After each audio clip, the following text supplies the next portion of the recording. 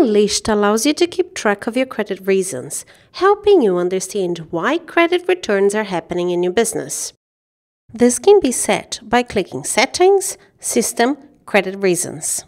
You will find a list of all existing credit reasons, and you can only delete any of these entries if they have never been used before. You can also rename any credit reasons at any stage by clicking on the credit reason's name and entering the new name you desire. Keep it in mind that this credit reason will be renamed in any past transactions as well, so use carefully. For this example, I will be creating a new credit reason. By simply typing the new credit reason name and clicking Add, you can see that that credit has been added to the list and can now be used on your next credit. For this example, I will quickly create a new credit and select the credit reason created on the drop-down menu. Pretty easy, right?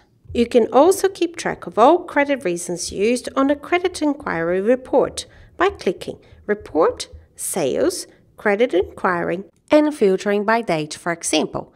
A grid layout will appear at the bottom, making it easy to keep an eye on your credits. Thanks for watching.